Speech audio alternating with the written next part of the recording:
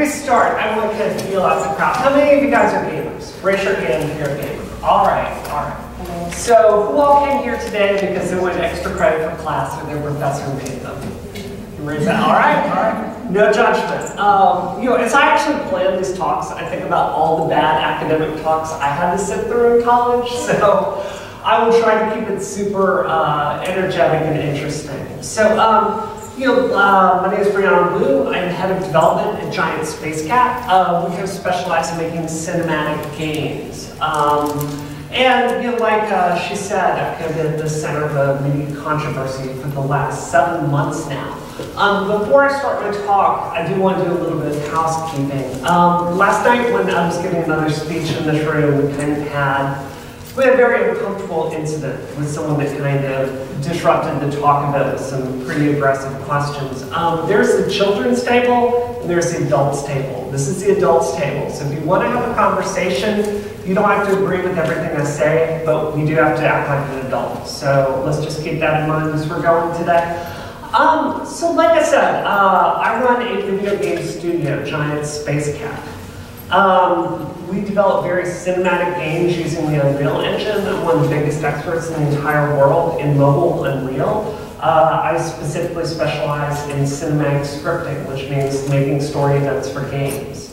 So I guess what we're going to do is we're just going to start and I'm going to show you a trailer for our first game that we released last year. This is Revolution 60, and I'm just going to play it.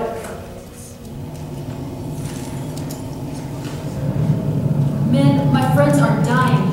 It would do a lot for my morale if I understood what they were dying for. This is the mission briefing I received before we went south. Your mission is to infiltrate N313, arm the faith, and pass control to Chesapeake. If you fail this mission, it will mean an all-out nuclear war. And So, if anyone is the commander and unknown is the fighter pilot, what do you do? I'm an assassin. My specialty is vehicular combat. I can see where that would come in handy out here in the black of space. You're pretty calm for someone who just lost before the routine. If I felt anything when I lost personnel, I wouldn't make a very good commander, would I? It's a mission holiday. It's not personal. don't leave me like this, holiday. I'm broken. Do you hear me? I'm broken. You want the easy out. You're scared. You're still an agent of Chesapeake. When this is over, we'll find a way. And until then, I'm ordering you to fight this. I can't. Ah! Where did you take them? They're up there. And we're down here.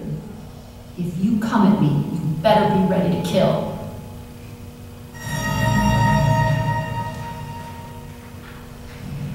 So, are there guys in chessboard, or is it like an all-girl thing?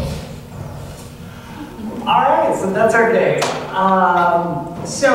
Before we get to the rest of it, I do want to say, interestingly, you cannot be a very well-known tech feminist and kind of have all the girls in your game in like skin-tight outfits. It was actually a technical consideration. We wanted our game to run on a wide variety of devices, including the iPhone 4S, which is a pretty antiquated device at this time. What we actually did is we invested all of our engineering resources into hair. If you look at Holiday's hair and Unknown's hair, for instance, there are like 23 joints in her hair. If you compare that to an Infinity Blade model, I think Cyrus has 17 joints overall, if I'm remembering. So Holiday has more joints in her hair than they had overall. So we made an engineering decision to put them in skin-tight outfits to kind of save on poly count. This got me in a little bit of trouble being a well-known tech feminist, so we are changing all the costumes for the PC version that's about to come out. All right, so what is the mission of Giant Space Cat? I've been a gamer for 30 years now. I first got into games when my parents made the terrible mistake of buying me a Nintendo Entertainment System in 1985. And I just completely loved it from the word go. But that said, something that's really frustrated me my entire life is kind of games and the representation of women in games. I think anyone that's not a gamer can look at video games and tell they kind of don't represent women the best way sometimes. We tend to be over-sexualized sex objects, you know, bimbos, damsels in distress. And you know, I remember playing video games in the 80s and being so frustrated that there were so few women to play as. You know, Super Mario 2, you got to play as Princess Peach. Metroid, you got to play Samus. But you know, it feels like very generally speaking, women, you barely ever get to play as a woman in video games, and which is not represented very well. So, you know, my mission when I launched my game company, it was pretty simple. I wanted to make games that were friendlier to women. You know, there's been a lot of really interesting things that have happened in video games since 2008. They did a study in 1989 and showed that in 1989, only 3% of gamers were women. 3%! You know, we kind of slowly grew as a percentage of the gaming populace. As recently as 2008, if I'm remembering correctly, we were 11% of gamers in that year. You know, now in 2015, since the advent of the iPhone, you know, we're actually up to 49% of gamers. And you know, it's not complicated. Like, we finally gave people a place to get in on the ground floor of being gamers that doesn't require you to like hold a controller with 15 buttons and dual joysticks to just get around. So it kind of gave what I call neo-gamers a place on the ground floor to kind of get used to video games and enjoy them. And you know, what's happened since then is we've had an explosion in the number of women that are gamers. That said, when I look at the iOS market, you know, a market that's typically friendlier for women gamers, it's not game types that I personally am interested in. And I believe that women want deeper gameplay than just match 3 gems, you know, like Candy Crush. So what we are doing at Giant Space Cat is we're asking ourselves, what are women interested in playing? And one of the really cool things about colleges is they fund women's studies departments that do all kinds of science. You can go read their papers for free and actually find out scientifically what women gamers are actually interested in.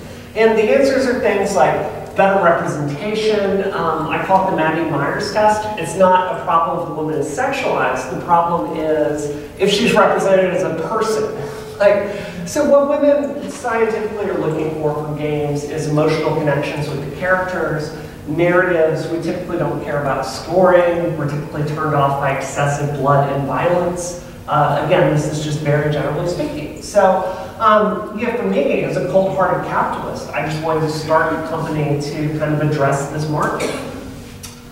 And this is what is called the Blue Ocean Strategy. This is something from, it's actually a Japanese management philosophy. And the idea behind it is there are red oceans and there are blue oceans.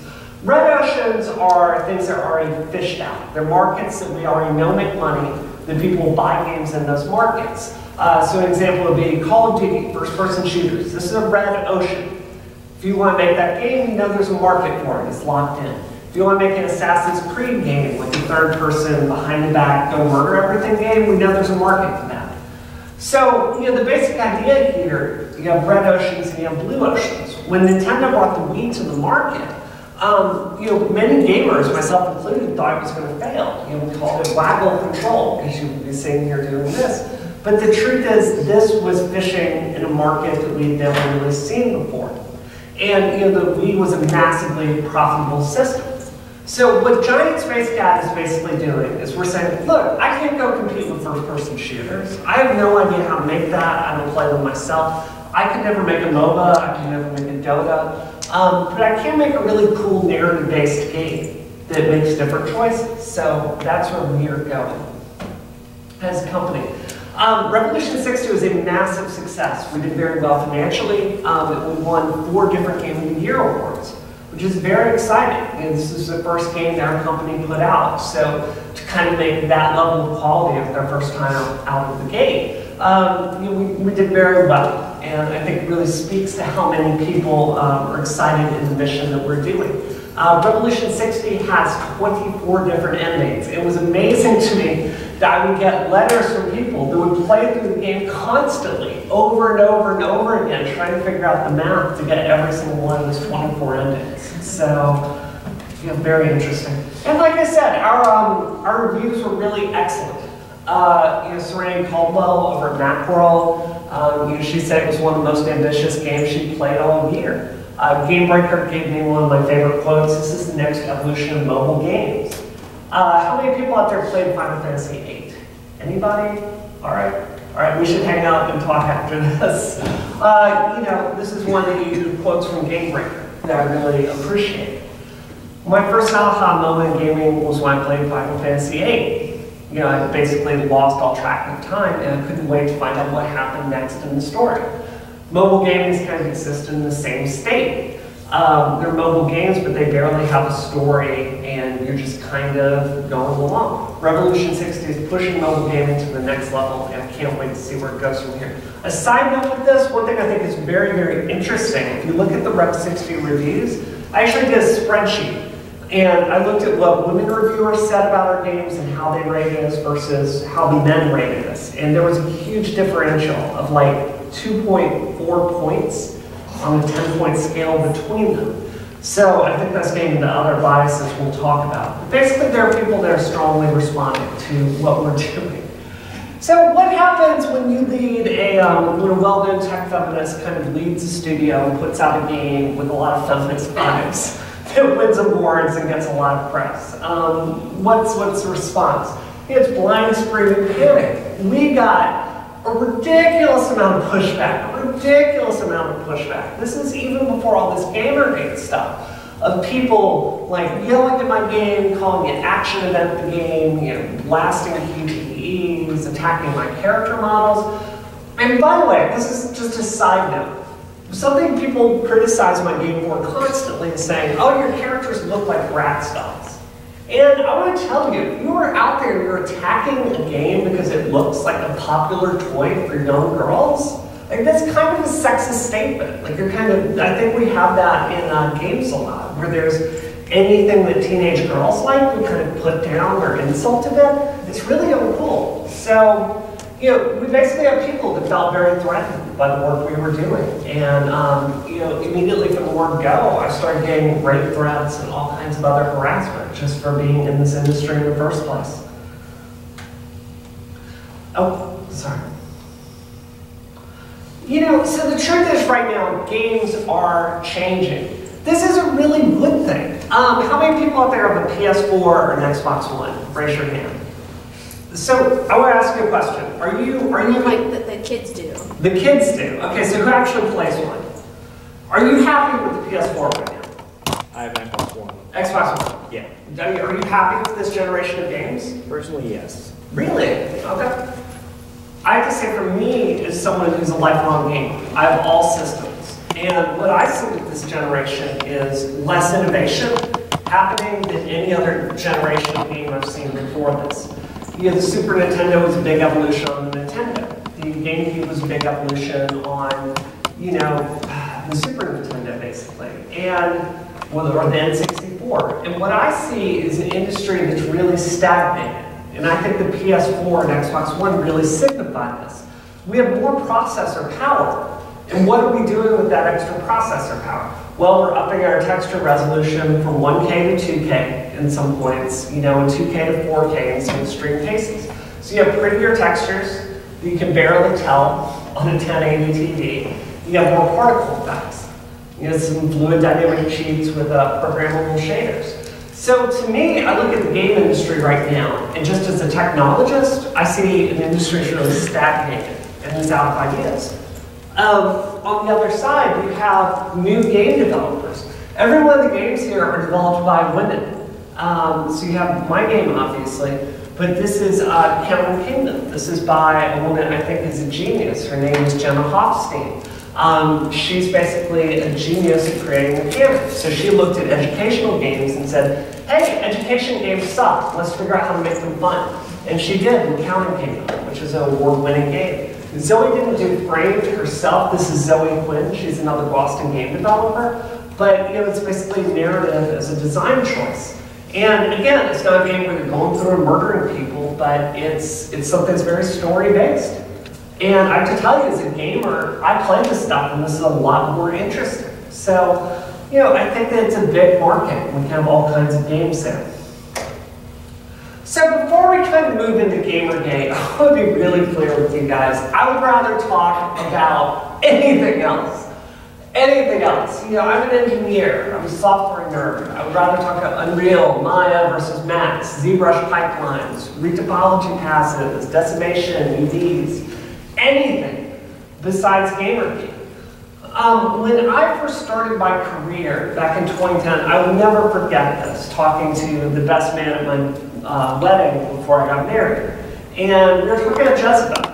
And I actually said to him, I said, you know, I just think feminism is not really something you need to bring into your work all the time. I think if you just do good work, you're going to be fine. And then I launched my company and kind of moved from general engineering over into game engineering. And it was by far the most sexist industry I have ever worked in, to the point where my jaw drops some days. I've had meetings with publishers where they've spent the entire time, men have had business meetings with, have spent the entire time leering sexually at the women in my company, which is kind of an uncomfortable way to have a business meeting. I've had meetings with one of the big 3 game makers where they've talked about my work as a feminist and laughed in my face about it at a business meeting with a big multi-billion-dollar company. You know, so when we're talking about this stuff, this is literally a question if women get to participate in software engineering. Because right now, it is a really horrible place for us. And you know, don't listen to my opinion, just look at the science of it. Women end up leaving technology at over 3 times the rate that men do. And if you think about it, it's like we have this pipeline. You know, engineers talk a lot about pipelines. So you have people at the beginning of the pipelines when, you know, girls are very young and they're kind of steered away from computers to other things. And, you know, then you're in high school and it's the same thing. Like socially you're pushed in this direction and it's more socially acceptable for, you know, teenage boys to basically work on computers. And then you get to college and there's pressure to show you the door. And then, like, let's say you make it through college. So you become a software engineer and you go get your first job. I cannot tell you how many women I know in their early 20s have gotten their first job and they get out there and the men start treating them as sex objects / people to date versus taking them seriously as professionals, which is very frustrating. I know a lot of women that have had sexual harassment incidents. You go beyond that. Let's say you hit your 30s. You know, a lot of women start having children in their 30s. I think the pressure against women as parents is one of the biggest problems we do not talk about in this industry. I know more women that have left game development after they've had children than anything else. So, you know, when we're talking about feminism in this context, this is literally a question if women get to be sitting alongside men developing the future. And, you know, something I talk about a lot is I think we all know that Twitter, I think we all know that Facebook, I think we all know that Reddit, I think we all know that a lot of these communities online are not safe places for women.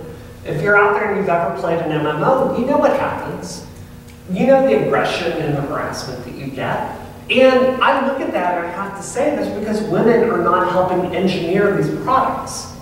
You know, these are products designed by men for men. And it shows with the way they don't understand certain considerations. Let me give you an example. Our game Revolution 6 was released on Steam Greenlight. We got unprecedented harassment to the point the press is talking about the amount of harassment our studio is getting. On Steam, one of the most important professional platforms in the entire world. And, you know, I talk to Steam and they go, hey, this is an open development platform. That's just the problem with it. Like, you're just going to have to deal with the harassment. And, you know, it shows. Like, the priorities of the people making the product shows. So I think it's really important to get women as engineers. So, getting into Gamergate. This is going to be a very long, sad story. So I'm going to kind of run you guys through Gamergate and the events leading up to it.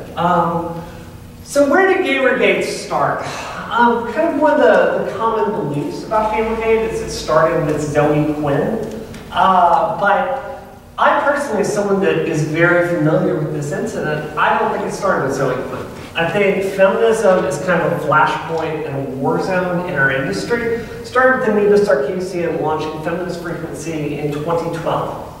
So what happened with this? Anita Sarkeesian is someone with, I think she has a master's degree in women's studies.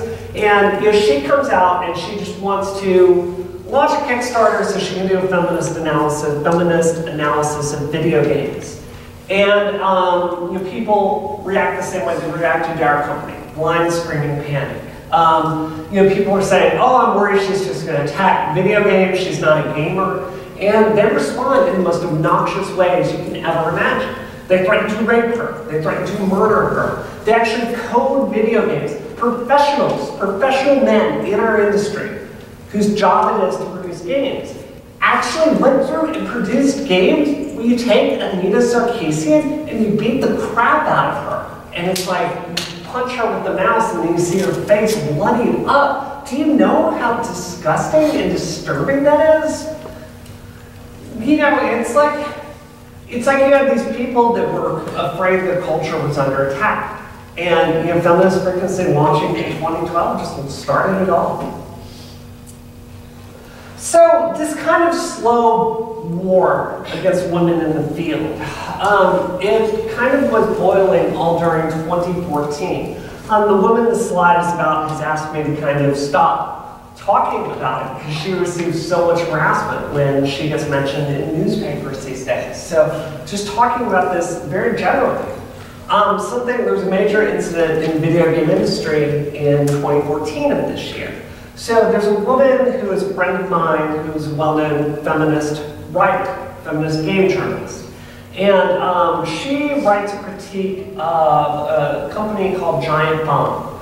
Giant Bomb, if you were looking for bro game journalism, Giant Bomb is where you want to go. It's basically a bunch of dudes that sit around talking about how much they love games all day. And it's one of the most popular sites on the internet.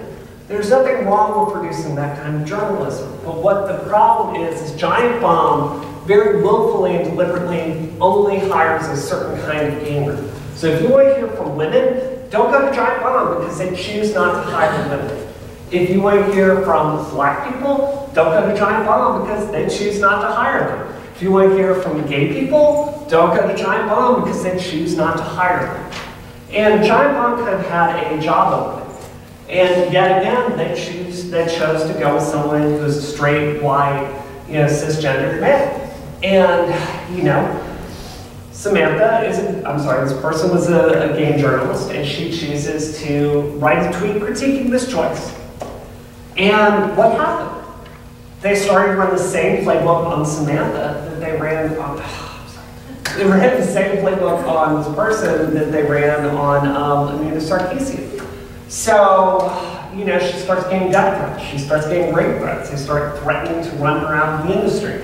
They start harassing her on Twitter nonstop. It's this playbook of making the cost of staying in the industry so high by intimidating and bullying you to the point that you just quit. And this person just simply had enough. And she said, there are easier ways to make a living. And she just left the field. And because of that, our industry lost one of our best and brightest voices. This is where I want to kind of talk more about the personal cost of this. Because after that happened with this person, what happened after that was the Zoe Quinn incident in August. So what happened with Zoe Quinn, I would call this one of the most disturbing things that's ever happened in our entire industry. And this is where Gamergate kind of formally gets its name. So Zoe Quinn is a Boston game developer. I also live in Boston, so we know each other professionally. And Zoe was a bit of a celebrity in the industry before this. She's very famous for having released Depression Quest. So if you want kind of a quirky, fun, idealistic indie game developer, you want Zoe Quinn. Her game, Depression Quest, has been downloaded by over 1 million people. It's helped over 1 million people understand their depression. And, she has had people tweeting her for years saying, like, you're not going to get depression, just go lie down in the middle of the street and people will get you over your depression. Like horrible, horrible stuff like that.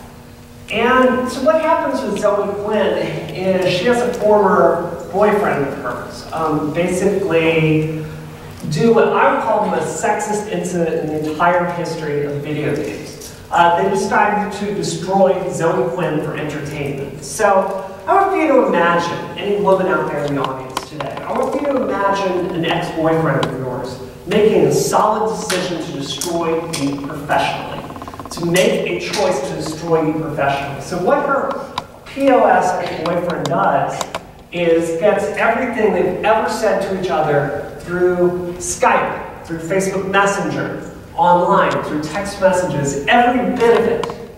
And he releases it out in this blog, alleging the most horrible stuff about her sex life. And none of it is substantiated. I don't know if this is true, it's just hearsay. It's coming from someone, and if it doesn't, even if it were all true, every word of it, what Zoe Quinn chooses to do in her private life is her business. It doesn't have anything to do with anyone. It's the double standard that she's held to. So what ends up happening is Zoe Quinn is basically, you have people going through her sex life, judging her on her sex life. And then you have POSs like Adam Baldwin, the jerk from Firefly, basically promoting videos like this one. This is a 25-minute video of stuff just accusing Zoe, slut-shaming her, attacking her in the most vicious, libelous, slanderous way she can imagine. Like, imagine that. If you're a professional in the field, someone makes a 25-minute video about your sex life, and then you have, you know, people with, how many followers does Adam Baldwin have? I think it's like 400,000 people watching this. And the idea is just to attack her as entertainment. When this happened, it was actually during PAX Prime. Do you realize we had to bring out security at PAX Prime because sexist gamers were having t-shirts made called like Five Guys with the idea that Zoe had sex with 5 men, and they were wearing that to her panels to slut-shame her at that? You know, it's just beyond sexist double standard that she was held to. So, you know, Zoe does this, and she's barely hanging on. Like, this is someone that made a game about depression, famously. She suffers from depression. You have people attacking her life privately over that. What happens afterwards? They start going after my friends, women I deeply care about in this field, one by one by one by one. This is Jen Frank. She's a very famous game dev journalist. She did a piece for The Guardian on Gamergate. What did they do to Jen Frank? They rented playbook on her. So they go through her entire life, dig up dirt, dig up dirt, dig up dirt, dig up dirt, scream about it on Twitter until they find something they can attack her with. So they start discrediting her professionally, they start threatening her on Twitter, they threaten to rape her, you know, they start attacking her. They harass her until the point is, why am I doing this job? I don't need this. Jen Frank quits. Maddie Bryce, one of the few, you know, black women journalists in our field. What happens to her? The exact same thing. They go through her life, they find something to attack her with, they cause controversy, churn, churn, churn, churn, churn, hate, hate, hate, hate, hate, all day long, until the woman just goes, F it, I'm out. There are easier ways to earn a living. Maddie Bryce is out. Lee Alexander, probably the most famous woman journalist in our entire field.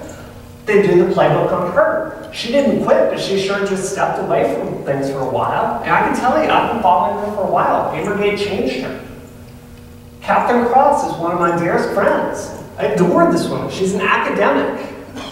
You know, she's seen her friends attacked one by one. Do the exact same thing. The playbook, they threaten her, they attack her. You know, she bravely stood up with that. But what I want for you guys to imagine, I really want you to imagine this. I want you to imagine you work your whole life and you have your dream job. Something you've worked for your entire life. And in one of the most sexist fields in the entire world. You know, all of these women here, I love these women. I deeply care about them. So I want for you to imagine seeing the people you care about professionally, that you respect, picked off one by one by one. And I want for you to imagine on top of that, that Game journalism is choosing to say nothing about it. It's just like, we don't want to get involved. It's not our problem. Who cares? Think about this. You know, one of the biggest problems with game journalism is they choose not to hire women. Game Informer is one of the most important institutions in game journalism. Do you know how many editors they have at Game Informer that are women? They have 18 people classified as editors, meaning they choose news stories that they do. 17 out of 18 of the editors at Game Informer are men. I want to say it one more time, one of the most important institutions in our entire industry, Game Informer. 17 out of 18 of their editors are men. So the truth is, if you're a woman, we don't have women running the show when it comes to journalistic oversight of our field, because no one hires them. And when they do hire us, we don't get to senior positions. This is a real problem. This is a quote from a friend of mine from this time period on Facebook. I'm blotting her name out. This is what she said. This is in October 10th of last year. We're not winning Gamergate. And if we do win, it will be a pyrrhic victory. And what had happened at this point is we had lost so many women in this field, and nothing was happening until it was bowing out to pressure from us, Gamergates, to revoke their ads from Lee Alexander's site at the time, Kama Sutra. And we were just absolutely getting our ass kicked.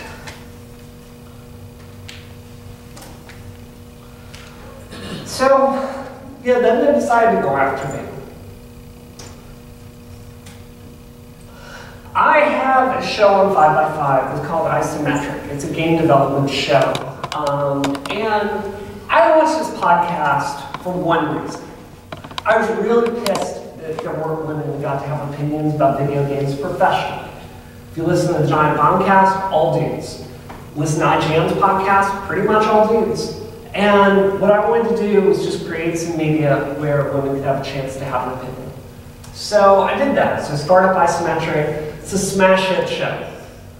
And again, this isn't complicated. It's like there are people out there that want to hear from different perspectives. So you create that media and people come to it. So we launched Isometric. I had been tweeting about Gamergate, even though I hadn't really been attacked in the same way other people had.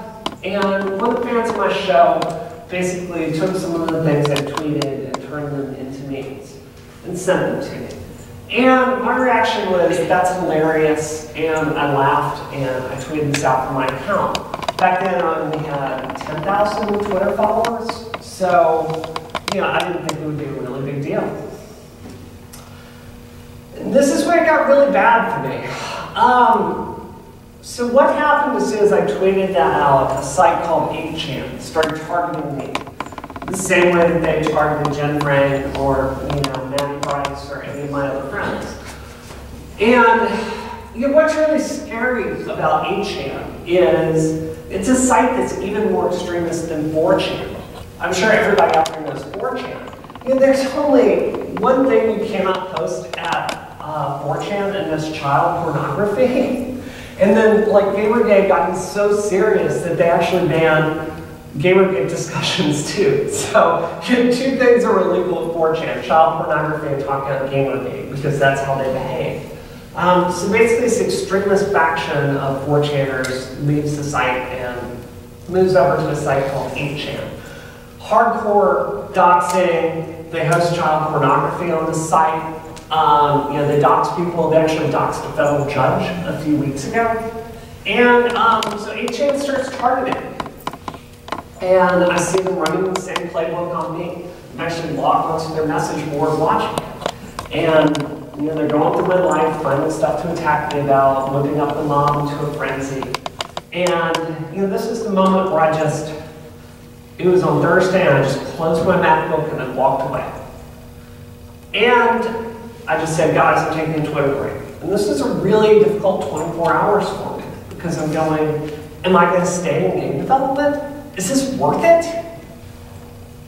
Do I want to get the same kind of BS happening to me this just happened to Zoe Quinn, Anita Sarkeesian? Am I willing to go through this? And I wasn't sure. And I closed my MacBook and I walked away for 24 hours. And I really thought about what I was going to do. And, you know, this is the moment that I really had to show my character. And thought about it. And I said, they're not going to do to me what they've done to my friends. And this has to stop somewhere. So I came back and I said, fuck you. I'm not going anywhere. This is my industry. I love making video games, and I'm not scared of you. So what happened after that?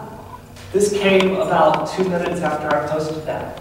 Guess what, bitch? I know where you live. You and your husband live at, and I post my address out there.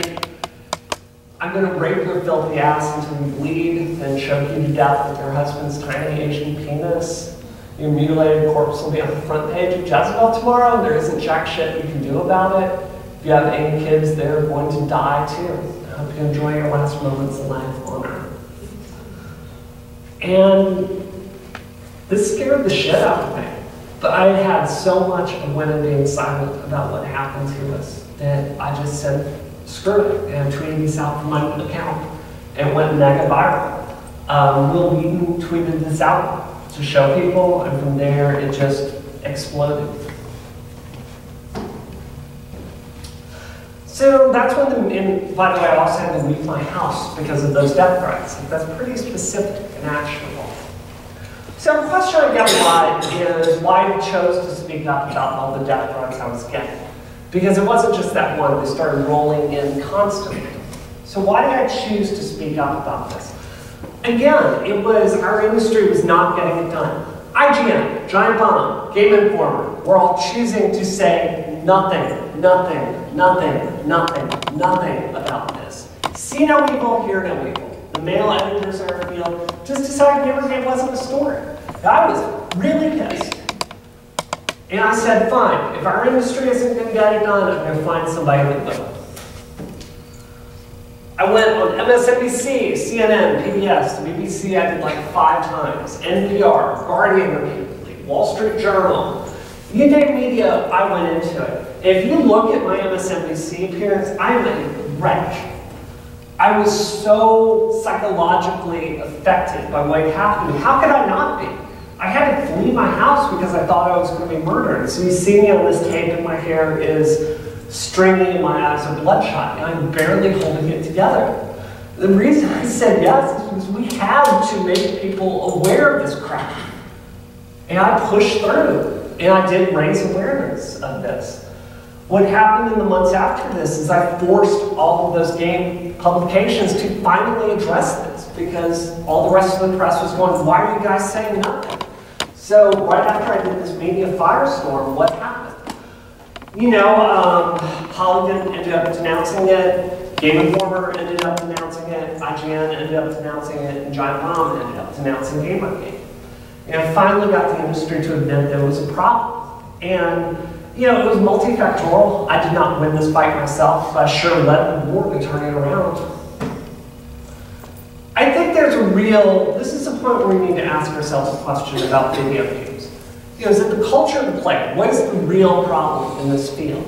It's very popular to say the real problem with games is, you know, this is just a few bad apples doing something that's wrong. I don't believe that's the truth. I think people respond to the environment that they live in. And I think the problem with gamer culture is for so long, for 30 years now, this very specific gamer has been told in the center of the entire universe, and everything caters to them.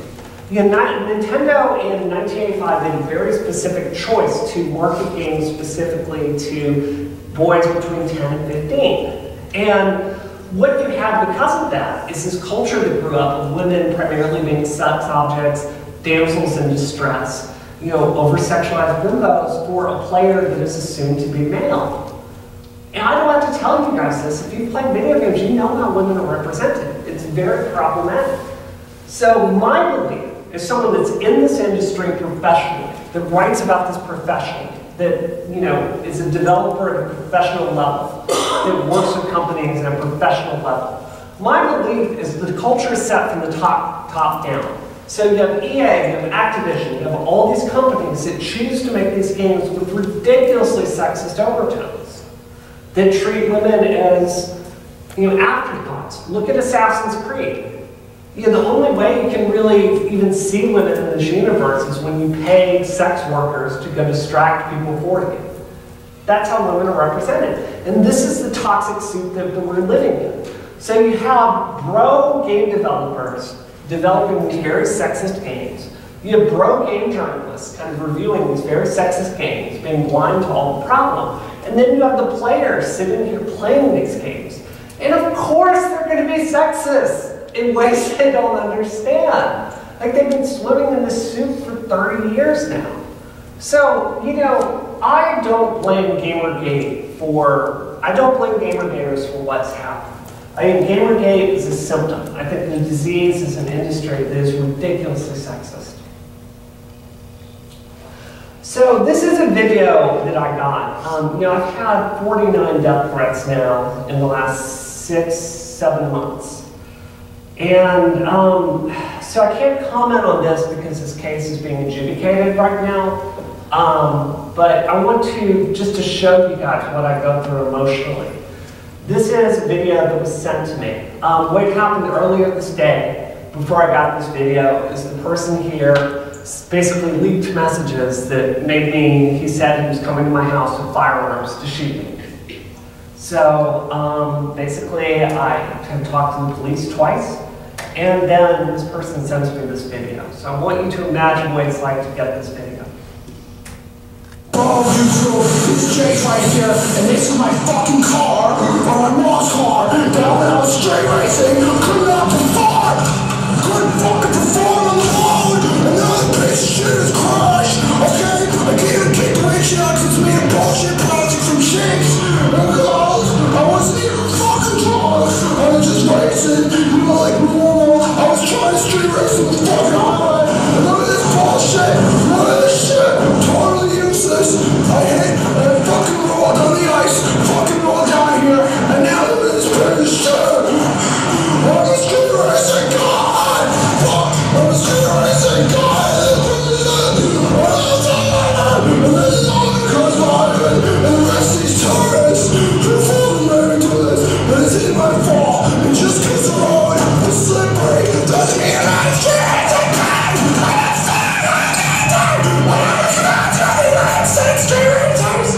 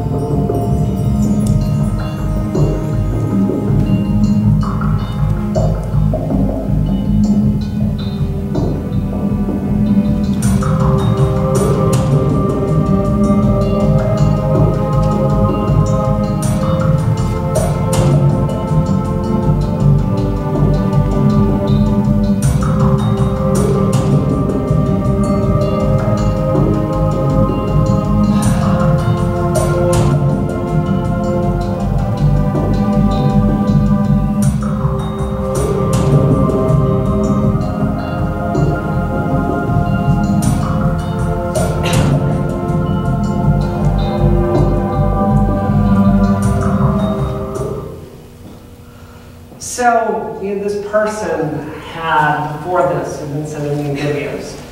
One of his videos, he holds up a knife to the air. He's screaming at the camera, and he talks about how he's going to leap off the building with this knife, stab me, and murder me, Assassin's Creed style. So, I want you to imagine what it's like to get that constantly. That's just one of them. I've had 49 of these in the last 6 months. Really horrible. So this is when we get into the Law and Order episode about me. Basically, Law and Order produces a episode about Gamergate. The character of this is an amalgamation of me, Zoe Quinn, and Nina Sarkeesian. But the best thing I can say about this episode is I think if you have to be on Law and Order, it was the best way I could have been on Law and Order. Like, I'm still alive and I'm not accused of a crime, so that's great. But it's very, very surreal to see, you know, the actresses of Law and Order read out your specific death threats, and to see a character based on you do exactly what you did. Which gets us into like the suffering of women as entertainment, but that's a whole different subject. So, you know, kind of tying this up, because I want to have time for some questions. Like, you know, something I'm accused of a lot is stepping into Gamergate for publicity for my company. And I want to tell you guys, the Gamergate has been horrible for Giant Space Cat. It's delayed progress on our game. You know, I deal with police at least 1 to 2 days a week. You know, it's just been a huge time suck. So I want to talk to you guys honestly about what has happened to me because of this. Something people accuse me of a lot is I did this to help Revolution 60 sales. I'll tell you guys completely honestly, it barely affected Revolution 60 sales. It's maybe gotten us a few extra dollars a day, but it was negligible overall. It was like here before, and it moved up to about there. So, you know, it doesn't really affect us that way. So that's just simply not true. One of the biggest time sucks for me personally is working to get prosecutions. Taking a step back, I want to be really clear. With me being at the center of this and getting so many death threats, I have a newfound respect for law enforcement. It is draining for me to get to walk around in public and worry I'm going to get killed.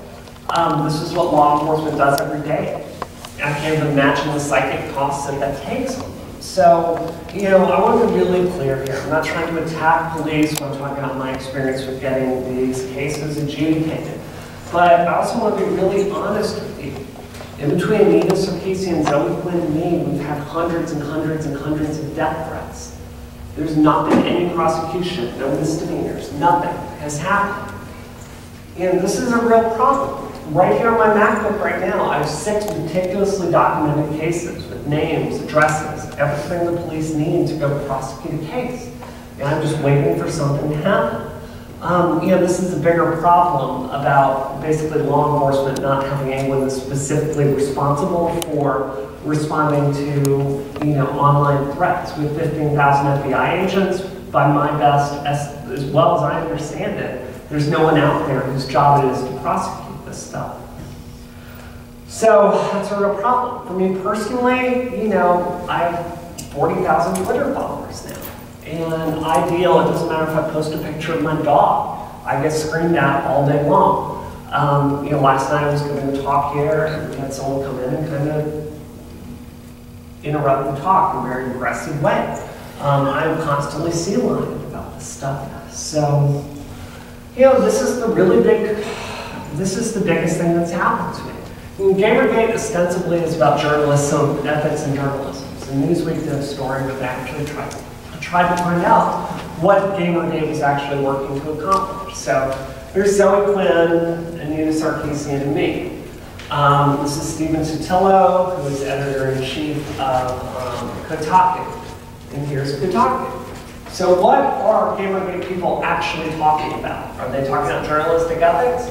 No, they are attacking Nina Sarkeesian and me. So this is a study Newsweek did that actually analyzed all of her tweets and found I'm one of the most harassed women on the entire internet.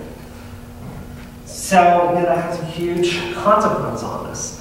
You know, behind the scenes, I'm working my best to get changes made. You know, I talk to Twitter constantly, Reddit constantly, working with Congress, trying to get like new laws passed. You know, as for us, we're going to like keep developing games. That's where we're going to go. Was dealing with Gamergate worth it? Financially, it wasn't.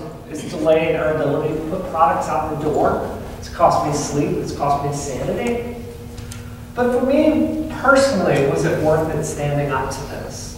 I think that most people when they see something being wrong. They choose to not say anything. And for me, I had to stand up and do something.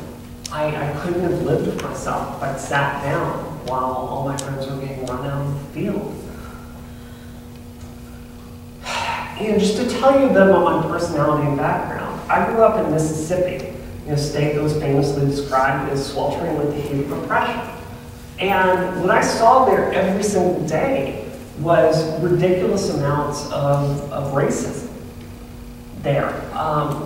Even growing up there in the 80s and 90s, this is a culture that was very segregated still. My high school in the late 90s had a segregated prom, guys. White people went to one prom and black people went to another. So, I've been used to seeing people just choose to say nothing. This is one of the more infamous events in Mississippi where 3 civil rights workers were just murdered by Mississippi police. This is the school I personally went to, the University of Mississippi. James Meredith incident was a riot in 1962 when black people tried to enter the university. And if you look at those columns in the back to this day, you can see bullet holes there from the riot that happened afterwards. This is Ole Miss today, when I was there. What happens in the same spot the James Meredith incident happened? A bunch of Southerners go get drunk as anything at football games. And you try to talk about the problems that exist in Mississippi culture, and people just shut down emotionally. They don't want to talk about it, they think it's a problem that's solved, and they just want to move on. The exact same play in game dev. People just don't want to talk about it, they think women can do anything intellectually, they don't want to analyze the systematic problems that we have in our industry. The truth is we have to have feminist critics in video games. This is from Soul Calibur. This is Ivy. Anyone can look at the way that she's famously represented in this game and see it's problematic. But the honest truth is, this is the rule of how women are represented in games rather than the exception. And 49% of the audience are women nowadays. We've got to get past this. And I'm not saying you can't ship the Soul Calibur. But what we've got to have is some games that are made for a different audience. And we've got to talk about this kind of representation of women. Because the truth is, when you're consuming this kind of media all the time, it affects you. So, this is where it comes down to Giant Space Cat. Am I going to stay in the industry or am I leaving? And I was thinking about this scene from Aliens with Corporal Hicks, and half his face melted off with acid, and he just looks at Ripley and says, "We're not going anywhere." That's exactly how I feel every day. So I'm not going anywhere. This is where we're going to throw it up to questions. So do we have time? Yeah. Sure. And so she's obviously really concerned about puberty compared to that. So do you see any signs of potential progress in the next 10 years? Yeah, I think it's getting better slowly. So I'm going to let people. Sorry, I didn't mean to go long. I feel passionate about this presentation.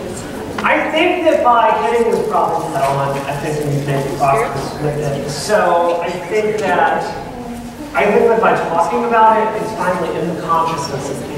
And I think the irony is by being so awful, people get pushed it to the point where we can't ignore it any further. So my message to your friend is we're going to make it better for her. And tell her to contact me. I will talk to any woman in this field and give her the emotional support that I can. I think we've got to stick together. So we're going to make it better for your friend. I absolutely promise you. Do you have more questions? Yes. Randy Harper. I love her. Yeah, she put out a tool called the Good Game Auto Blocker for Twitter that automatically blocks the majority of known Gamergate Twitter activists. Yep. Mark Kearns came out and he suggests that this ban, that the tool be banned, and then we sue Randy Harper for defamation, suggesting that lumping all Gamergates together implies that they are all misogynistic harassers. Have you used this tool? Do you think it's effective? It feels to me like maybe it's more of a band-aid than a solution. I think that what happens with the men that do this is they are incapable of understanding their harassers. They are incapable of understanding what the costs are of this. It feels like a free speech issue to them. And what they're unable to understand is it affects me personally, psychologically, and people screaming at me all day long. I don't use Randy Harper's blocker tool because I have to know when people want to murder me. Like, that's a survival mechanism. So I actually pay someone to go through my Twitter and to get through all that sewage. Is it a Band-Aid? Yes. But, you know, engineers work with what the tools that we have. As far as Mark Kern, you know, I have a professional policy to not attack people in the industry. So he's also CEO of a company. I'm not going to go after him. I would say I personally don't feel like that case has any merits whatsoever, and I think it's frankly a little childish. So, what can you say? It's about his ego. So, also love Randy. She's my friends. Adore her. Did that answer your question? Yes, thank you. Awesome. Do you have more questions? Yes. When this first came out, I was very shocked that nobody was talking about it. Yeah. And I brought this up in my women's studies class. And they were like, oh, it's just video games. So what I find is it's very interesting how many young women don't find it important anymore. Right. They're like, well, and I had this talk with my daughter. She's about to be 17, and she's like, well, we can do anything now, Mom. Yes, your grandmother had 90% less freedom than you do, but that 90% isn't even halfway to total equality. Right. And how do you feel younger girls do you feel they are that naive still? I think that it takes a while to develop feminist consciousness, and I think there are some of these lessons you don't learn until you get out in the workplace and have a business meeting and watch a man staring at your co-founder's boobs for an hour.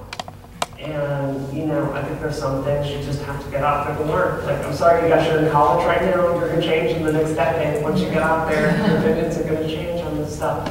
So, you know, I don't begrudge anyone for not getting it yet, and, you know, their experiences with their experiences. I'd say it's not just video games then. I mean, something, you know, I talked about this a bit, but, you know, software engineering, engineers, very generally speaking, build societies.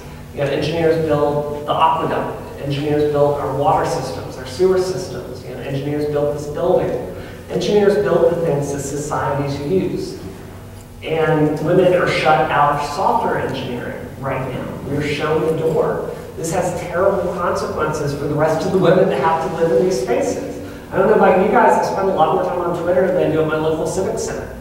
So, you know, women working in games is a question of women get to have a hand in shaping the future. So I think it's terribly important. Does that answer your question? I'm sorry. Do you have any other questions? Boom. What kind of legislation are you trying to get passed in Congress? So what I specifically want is, again, I'm an engineer, so I'm a pragmatist. I want to work with the system I have. These things are clearly illegal. You know, Danielle Citron is one of the most famous legal scholars on this issue, so she can look at the actual law and say what they're doing is clearly against the law. And the problem is there's no law enforcement whose job it is to adjudicate these cases. So all I'm looking for is for law enforcement to have some branch that's specifically tasked with prosecuting these things that are already illegal, which is pretty straightforward. So the FBI has 15,000 agents. I'd like 10 to work on prosecuting this stuff, which seems pretty reasonable to me. It seems to me that if it dealt with property, then they'd be there in 2 seconds. Absolutely. If it dealt with money, they'd be there in 2 seconds. Absolutely. It deals with people and their lives and others. Your cases of having these cases, your chances of having these cases prosecuted are really low. One legal study showed that that there were only 10 cases of incidents being prosecuted in the last 3 years out of an estimated 2.5 million. So your chances, if you threaten someone, chances are very good that nothing's going to happen. So I think we just need, we need people to prosecute these crimes. Let's do 2 more questions and we'll do it. Yes? Being a law enforcement officer, and I don't understand why cases aren't being prosecuted, because when we get kids on campus that are threatened through internet or through communications, we take it down to the prosecutor and something happens. I don't understand what state is this happening in. I think it's happening all over. It's interstate crime, which is another reason it's hard to prosecute. I think you know, district attorneys tend to, you probably understand this more than I do because you're actually in the field, but district attorneys prosecute cases they feel that they can win because it helps their prosecution record. So I think it's simply not a priority for them. I couldn't help but note that you know, with Ferguson, some people that threatened the police over Ferguson, they got arrested and prosecuted within hours. So, you know, I'm not saying this case shouldn't be prosecuted, but I'm saying the police make a priority prosecuting what the police do. So I think that part of this is just good old-fashioned political pressure. And by, you know, exercising my right as a citizen on, you know, by writing articles and talking to my legislators and saying this is important, I have to politically pressure people to make it more of a priority. So, I mean, I would like to feel safe online. What about you guys? So, let's do one last question. Boom. Do you think part of the problem is that every individual harasser thinks that they're the only one? Yes. Okay. I have 40,000 Twitter followers. So I can guarantee if you have an opinion that's angry against me, I've heard it probably 10 times a day already. So, you know, the problem, I think Anita Sarkeesian said this best, where she said the people doing this don't see themselves as harassers. They see themselves as noble warriors. And, you know, they see themselves as fighting, they feel like they are the oppressors. They feel like they are oppressed and they're incapable of understanding what the consequences are of their actions. And, you know, it's just hugely problematic. So, yeah, I think that's it. I think, why don't we do one more question? Does anyone else have a question? All right, cool. We'll end it there. Thank you guys for coming today.